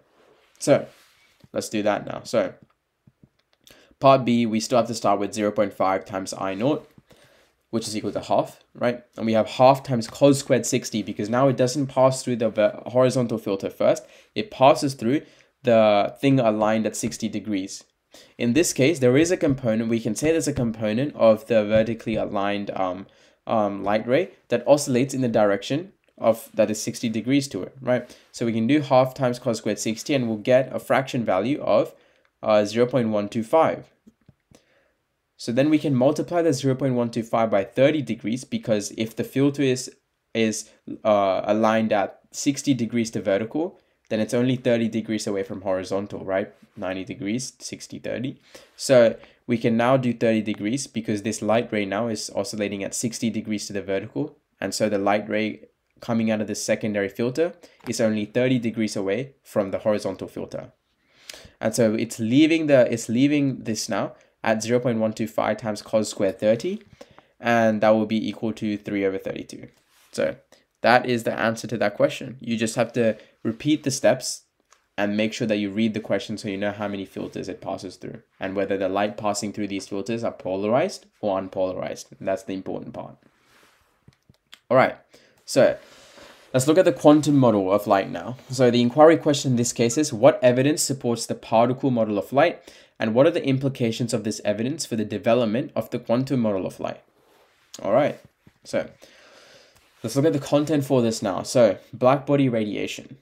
So what is blackbody radiation? It's essentially, well, let's go through the content. So Planck proposed that EM radiation could only be emitted in discrete packages called quanta. So okay, so blackbody radiation is kind of like the radiation emitted by a perfect blackbody or a perfect absorber of all radiation, right? So classical theory indicated, right, that as we decrease wavelength or as we increased frequency, the energy carried by EM waves would increase exponentially. So as we decrease frequency, the intensity would increase exponentially. This was, so as we increase frequency, intensity would increase proportionally or exponentially along with it. This violated the law of conservation of energy because it suggested that as we had a lower and lower and lower wavelength, and therefore frequency increases and increases and increases because light has a constant velocity. As we have a lower and lower and lower wavelength, this indicates that the radiance or the energy carried by that light would approach infinity. We can't have infinite energy. That violates the law of conservation of energy. And this is what we refer to as the ultraviolet catastrophe. So to solve this ultraviolet catastrophe, Planck proposed a mathematical trick, right? He believed this was a mathematical trick. He didn't believe that this was a proper solution. He treated it like a mathematical trick. He basically proposed this mathematical trick saying that EM radiation could only be emitted in discrete packages called quanta. So energy was emitted in discrete packages called quanta, and each quanta has energy E equals hf.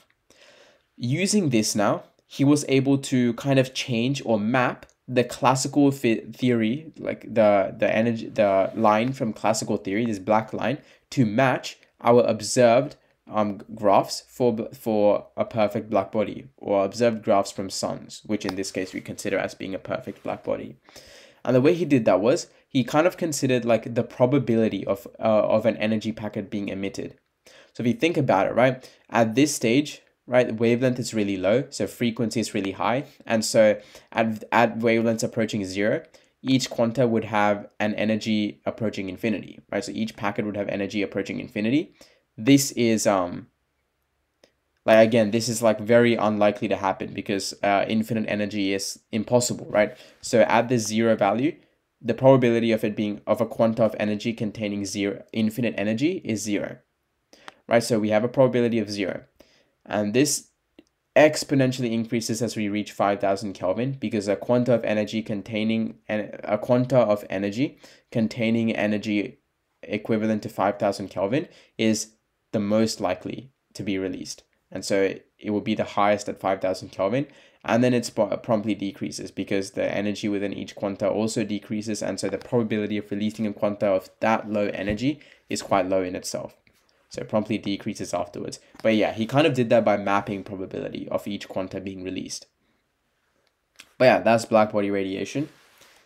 So yeah, remember how accelerating charges create EM radiation? Well, energy is emitted or absorbed when electrons jump between energy levels. Electrons jump up when given energy and jump down when they release energy. This is very relevant in Module 8. right? So note the graph drops to 0 on the left. I mentioned that the graph drops to 0 because, well, if you think about the way Planck mapped it using probability, the probability of a quanta containing infinite energy being released is 0. So yeah. But yeah, that's blackbody radiation. Now we can look at spectral analysis, right? That's another important area where you can be tested on. So what can the spectra of a mass slash star tell us? We can tell us a couple things: temperature, rotational plus translational velocity, density, and composition. So question then. So in terms of temperature, so temperature, we have Wien's law. Rotational and translational velocity, right? So rotational, we look at translational velocity first, right? If a star is moving away from us, right, that means that we'll observe the Doppler shift or the Doppler effect on that specific star when we look at its spectra, right? So if a star is moving away from us, the wavelength of the light emitted will be stretched out, and so it will appear redshifted, right? Whereas if a star is moving towards us, right, if a star is moving towards us, that means that the light wave will be more compressed, and so it will appear blue shifted. So using that, we can tell if a star is moving away from us or towards us. With rotational velocity, if a star is rotating, right? If a star is rotating, then one side of the star is going to appear moving towards us, and the other side of the star is going to be moving away from us, right? Because it's rotating. And so the side of the star that's going to be moving towards us will appear blue shifted, whereas the side of the star that's moving away from us will appear red shifted. And so there will be both blue shifting and red shifting. And so what will end up happening is that the spectral lines will appear broadened. That's the evidence of rotational velocity. And then we have density as well. So density, it will also create broader and more denser spectral lines. But the difference with density is you will observe what we call pressure broadening. And so due to pressure broadening, the spectra of the star itself will appear blurrier. So that's one way of differentiating between rotational velocity and density, because rotational velocity leads to broader spectral lines. Same with density. However, with density, the spectra will appear blurrier compared to rotational velocity. So that's one key differentiator. And then the other thing is composition, because every element will have a unique spectral lines, right? And so whichever elements the star is composed of, it will have its own unique pattern based on what elements the star is composed of. And so we can calculate the composition of the star using known patterns that we can create in a lab, right? We can observe the spectral lines emitted by hydrogen, and if that pattern is evident in the spectra of a star, we can say that hydrogen, like the star, is composed of hydrogen. So yeah, that is the analyzing spectra component of stars. So let's do a question now. Question is, find the temperature of a star that has a peak frequency of 5.98 times 10 to the power of 14 hertz. So first we write down the formula, right? Lambda max is equal to B over T. In this case, we're not looking for lambda max, we're looking for temperature, and we're given frequency. So we have to do a little bit of rearranging and reformulating.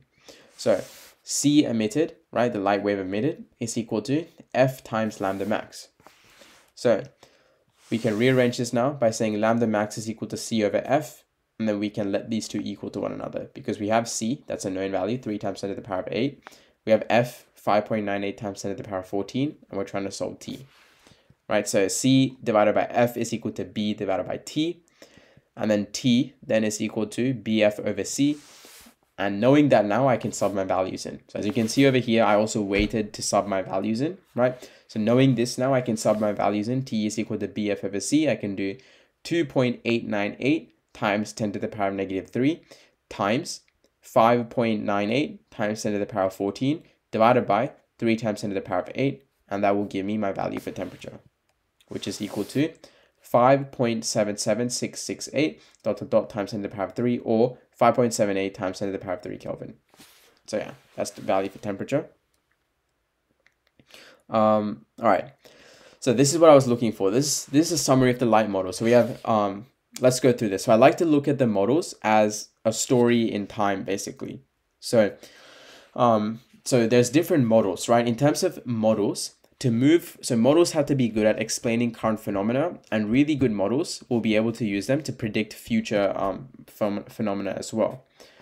And to move from one model to another model, there has to be experimental evidence that disproves our current understanding.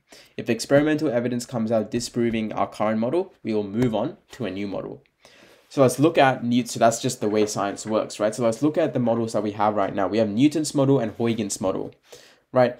Initially, there was these two. One said it was a particle. So Newton's corpuscular model said that light was made up of corpuscles, particles, right? And Huygens model said that light was made up of waves. We have these two, right? And we know that we ended up choosing that light was a wave over Newton's corpuscular model, right? So what happened?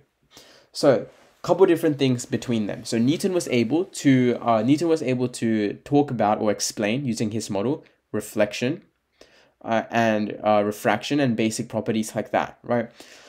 Newton said that corpuscles were these particles that were attracted to mass, right? And so if they were attracted to mass, then in a more dense medium, you'd expect these light rays to speed up. Huygens' model basically just said that light were made up of waves, right?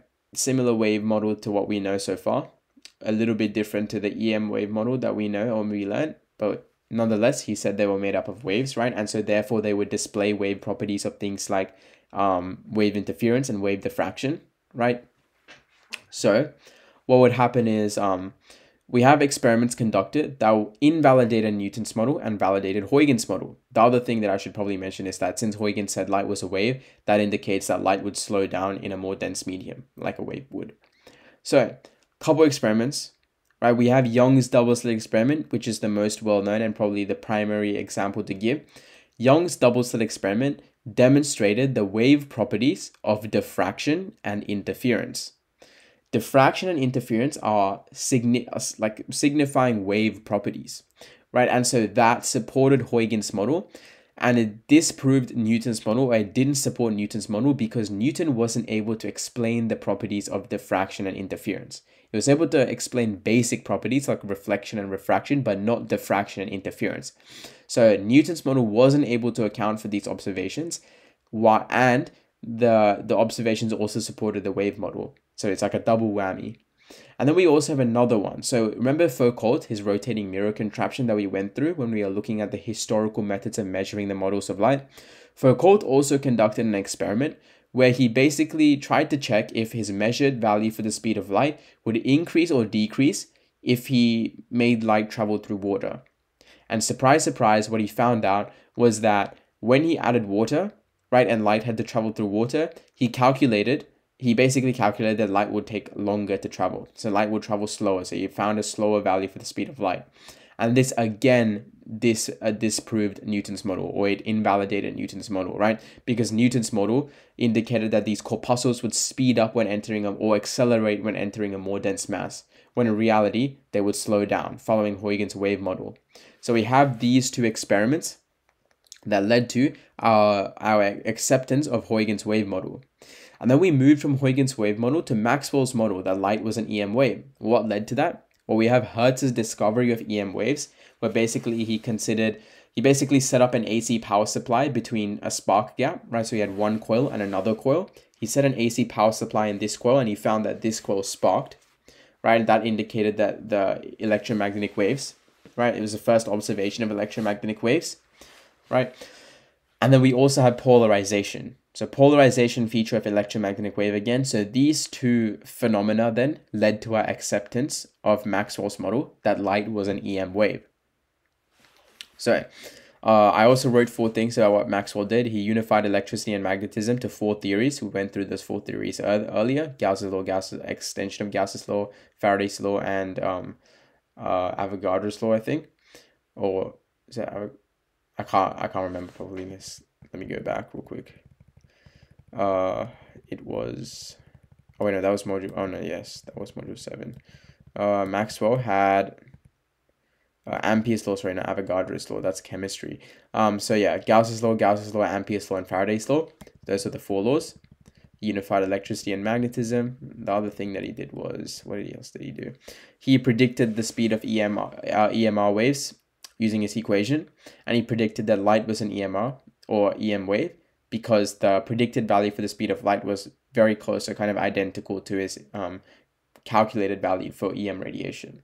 So using that like similarity, he kind of predicted that light was an EM wave. But yeah, that was Maxwell.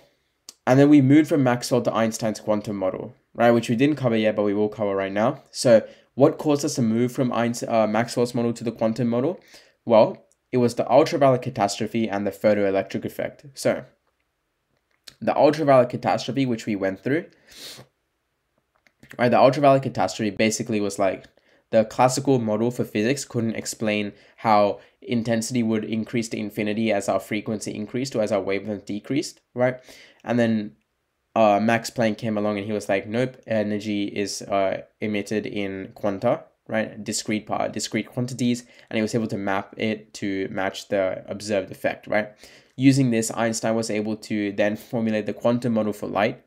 Basically said that light was made up of photons, and the energy in these photons would be denoted by E equals hf, similar to quanta, right? And different properties, right? So the frequency would be relating to the energy within each photon, right? So if the frequency increased, then the energy within each photon would increase as well. And intensity of light would then be referring to the number of photons that are released, not the energy within each photon anymore, but the number of photons released. And this is important when we're relating to the photoelectric effect, because a photoelectric effect was essentially we would shine light on a metal, and then we would observe an electron being emitted. The reason for this occurring is a photon, assuming it had enough energy to break the electron from the hold it has on the hold the metal has on the electron, assuming it has enough energy to allow the electron to break free, it will eject that electron essentially, and will basically observe that. So it's the full transfer of the energy from the photon to the electron. This is where frequency and intensity come into play, because each photon has to have enough energy to overcome the threshold requirement for the energy, right? Because the electron is held by the metal with a certain amount of energy. And so the photon has to overcome this energy barrier to eject the electron, right? And this is called the work function of every metal. Each metal has its own unique work function, right? And the threshold frequency is representative of the frequency that the photon has to overcome to eject the electron. And since frequency is proportional to energy, it's kind of the same thing. Different units and representation, but it's kind of the same thing. So yeah, assuming that the photon will have enough energy, increasing frequency will increase photovoltage, right? Because the emitted electron will have greater kinetic energy, because the surplus energy the photon has will be transferred into the electron's kinetic energy. And the greater the photons, the greater the light's intensity, the more photons we're ejecting. And so assuming all these photons are above the work function, we will eject more electrons. And so generally our photocurrent will increase when we increase intensity, and our photovoltage will increase when we increase frequency. So yeah, that is a summary for the light models. Think of it as a story. So we move between different chapters. Each chapter is a different model. So we have Newton's model, and then within that we have the experiments moving on to Huygens model, and then we move from the experiments to Maxwell's model, and then we move from experiments to Einstein's quantum model. So yeah, it's all kind of like a journey.